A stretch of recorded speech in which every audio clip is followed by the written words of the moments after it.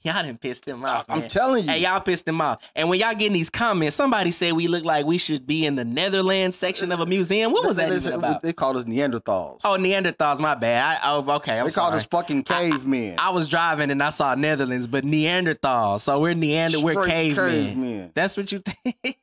I would never put my hands on a woman, but I'll drag a bitch with my tongue. Stop playing with me. A Neanderthal. We're not white. You know, white people have Neanderthal in them, not black people. I'm just putting that out there. Man, you're hilarious. That's funny. Because, man, I have to laugh to get some levity to this conversation. Right. I'm tired of playing this. There is no gender war. It's me being kind and you taking my kindness for weakness. And as soon as I decide to be hard, you're like, why you being like that for? And then even in my anger, I'm still going to stare at you stern and you're going to suck this meat. This is the revenge of the man. Hey, we bringing masculinity back, man. We want y'all to grow some balls. We want y'all to get some balls out there. Hey, I don't think women are our biggest enemies, though. I'm telling you, it's the simping men. Because every time how many times you been on Facebook and you're going in to check a misandrist?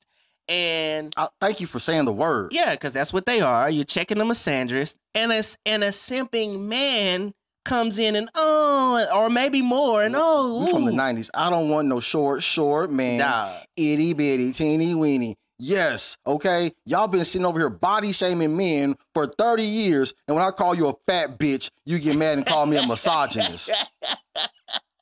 Hey, you know I've talked about that. How women will talk about penis size. And you know what? How about this? When they are done with the man or they feel like they want to shame this man, they will talk about his endowment. They will talk about his penis size. But you're also correct. If you say you don't want no big woman or you don't want no fat chick, it is a problem. But I'm going to tell you what that says. You know what that says? There's a weaker link there. They're very childlike. Things that they complain about are very childlike. Men, you're in leadership roles. I expect a child to talk to me a certain way that I wouldn't talk to them. And that's what we experience with women often. If you want to share your emotions and your thoughts and your feelings, go get yourself a girlfriend. When you come around me, it's a motherfucking to help me accomplish my mission so I can be on my purpose or to take this dick. And that's it. You want a friend? Man, go call 1-800-GIRLFRIEND. Not me. This is the revenge of a man. Call me by my name. If you don't want to call me man, call me sir.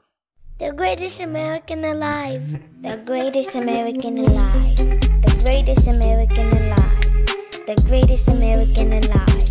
The greatest American alive.